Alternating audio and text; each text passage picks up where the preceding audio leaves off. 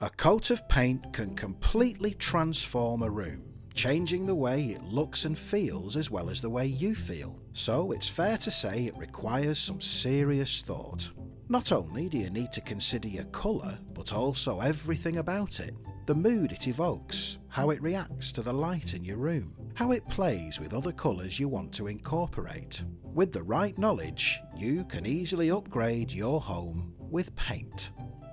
When it comes to colour scheme, there are a few things to think about on top of just pondering the type of atmosphere you actually want to create. What's the style of the room, and will this affect the colour you decide on? Which direction does the room face?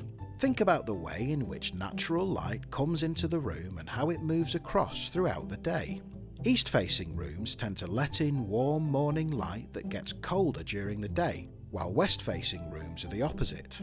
What about furniture or other decorative items?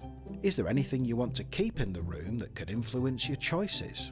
If it's your bedroom, which is a room that you mostly use in the evening, it's a lot more suited to dark colours than something like your living room, which you'll probably want to keep light and airy.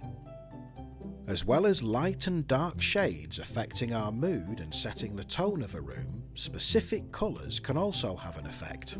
Yellow, for example, when used sparingly, can evoke feelings of joy and happiness in your home, whereas a nice tranquil shade of light blue can naturally be quite cooling and calming. Opting for green can help with stress relief by resonating with feelings of nature in the outdoors.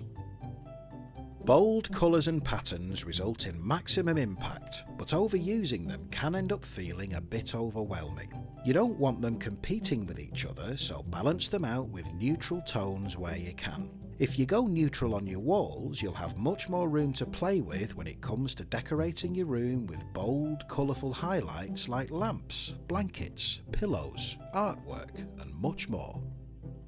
It might seem like a big step to take, but opting for dark colours adds a lot of personality to your room where white or light tones just don't. If you're going to do it, it's good to commit and paint all 4 walls as opposed to painting just one or settling on a mid-shade instead.